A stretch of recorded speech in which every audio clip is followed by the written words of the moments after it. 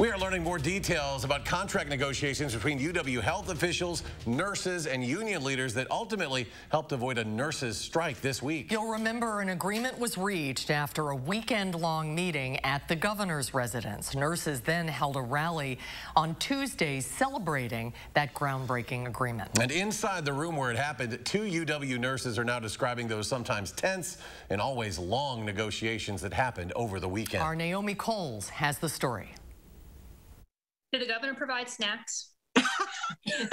He provided me a Diet Coke. UW nurses have been celebrating since Sunday what went down last weekend to avoid a 3-day strike this week.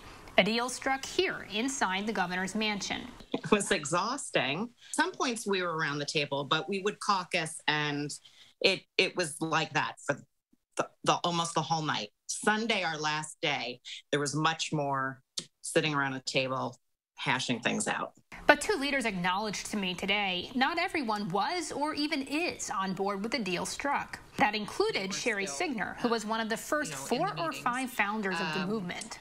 Initial reactions, I was not overly happy on the initial reaction, but that's also because I didn't fully understand everything, what everything meant. There was a lot of confusion, and I think there still is. I think people expected us to come out with complete union recognition, more money, just immediate changes. The visuals in Monday's press conference of UW Health CEO Dr. Alan Kaplan appearing alongside the nurse leadership that he announced many times he wouldn't negotiate with, it's all still a bit surreal. It was pretty tense.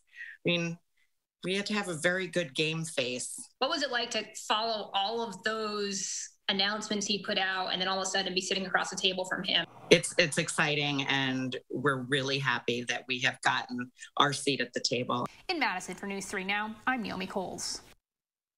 Naomi will have much more on the inside details of the negotiations, what the nurses gave up to get what they got, and the legal details of how it's supposed to play out. All of that is in her longer conversation with the nurses, which airs this Sunday morning on For the Record at 10:30.